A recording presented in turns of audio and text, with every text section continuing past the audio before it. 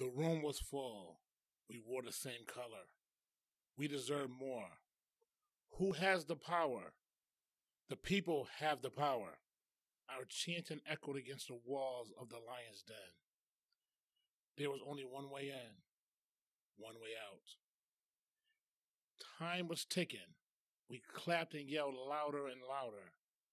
My mother could hear me miles and miles away. My father arose from his grave, and the Holy Spirit whispered in my ear, "You are a warrior. No weapon formed against you shall prosper. You will tread on snakes and scorpions. By no means will anything harm or hurt you." We departed victorious and powerful, even though they did not give us an answer.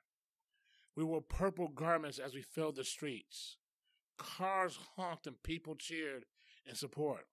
I shook hands, hugged, and posed for pictures with the old and the young, the white and the black, the big and the small, the fierce and the meek. Through the night, I answered the calls of my people. I had no dreams that I can remember, just perfect peace.